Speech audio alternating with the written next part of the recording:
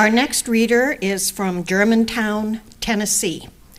Steven Hanley won first prize in the young adult poem category, and he also won an honorable mention for another poem called A Chilly Winter's Morn.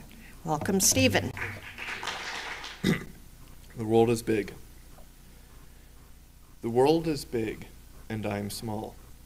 I am short, and the sky is tall. The thunder boasts, while I stay meek. The trees are strong, and I am weak. The wind is fast when I am slow, and to the shadows I'm fair as snow. With all these things, it's hard to see that with all these things, God still picks me. Thank you.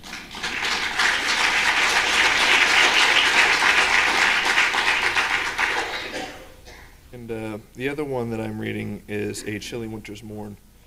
This one kind of came off from the same basis.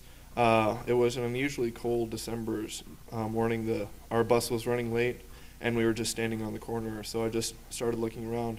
And I looked to my right, and there was this incredibly beautiful sunrise. And I just had a piece of paper with me, and I just started writing that down too. So, A Chilly Winter's Morn. The morning breathes into the wind, a fire upon blue. Flying up above the trees is gold in every hue.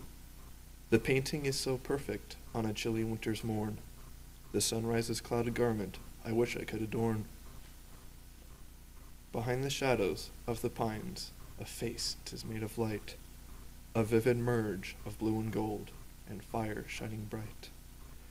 The waking sun begins to emerge, at farthest I can see, and so begins to illuminate the almond-painted trees.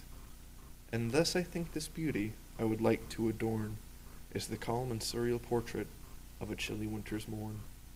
Thank you.